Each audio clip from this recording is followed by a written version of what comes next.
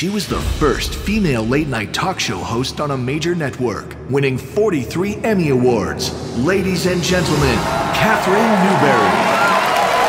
Katherine, do you think women are funny? Funny is funny. As long as you're white, male, and from an elite college, like your writing staff. We need to hire a woman. Would a gay guy work? No. So you have no experience in comedy? I'm obsessed with comedy. I do a little stand-up. Where? If you have a problem, ask the chemist. She'll always have the solution. You're hired. If it doesn't work out, which you probably won't, you'll be gone. Are you okay? I'm so happy. I feel sick.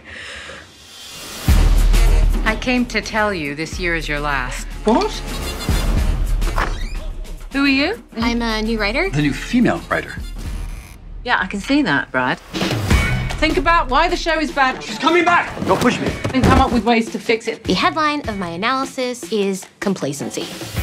I'll tell you what doesn't work. A newcomer coming in and giving me her assessment of my comic persona. I will not be marginalized because no one here looks like me. She's not trying to silence your strong female woman of color spirit. Hashtag me too, blah, blah, blah. You're a new writer with no experience. Write something. Okay. The show hasn't been good for years. Why didn't you say something? I thought you knew and didn't care.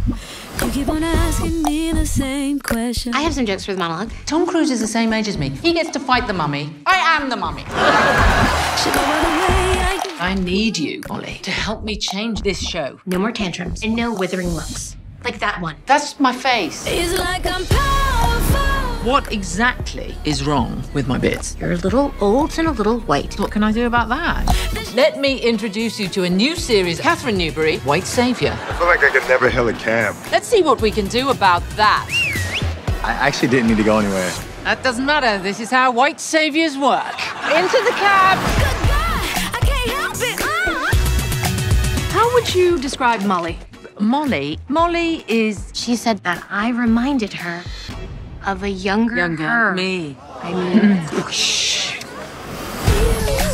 Molly, over here. Hey guys, did you know that the top 5 most expensive movies ever made are Star Wars Episode 7 The Force Awakens at number 5, Avengers Age of Ultron at number 4, Pirates of the Caribbean at the World's End at number 3, Pirates of the Caribbean on Stranger Tides at number 2, and coming in at number 1 is Avatar. Now click here below to subscribe for more great content, and on the side if you want to watch another video.